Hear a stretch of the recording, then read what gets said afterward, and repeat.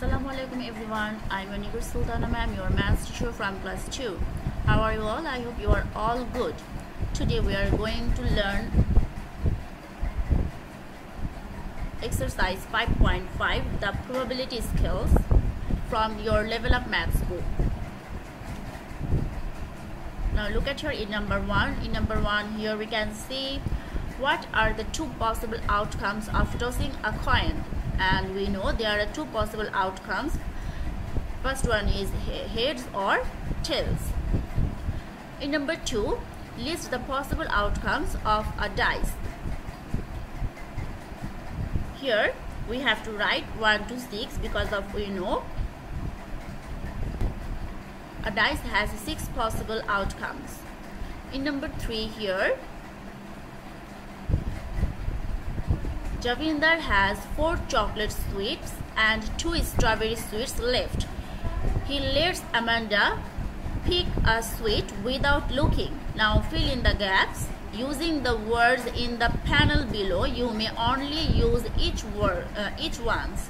Number A here, it is dash likely that she will pick chocolate sweet then strawberry sweet. Here is 4 chocolate sweet, so it is more likely that she will pick chocolate sweet than strawberry sweet. In number B here is it is impossible that she will pick a lemon sweet because of here is no lemon sweet. Here is chocolate sweet and strawberry sweet, so it is impossible. In number C here, it is less likely that she will pick a dash sweet than dash sweet. It is less likely that she will pick strawberry sweet because of here 2 strawberry sweet and 4 chocolate sweet. So less than that she will pick strawberry sweet than chocolate sweet. In number D here, Amanda's favorite sweet is chocolate. She is likely to get her favorite. So her favorite chocolate is sweet is chocolate. So she is likely to get her favorite. So here we have to write likely. In number 4 here, fill in the numbers. Choose from 0, 1 and half. First one here is impossible, and we know that an event cannot happen, it's impossible, and in impossible here is a 0% chance. So first box here we have to write 0.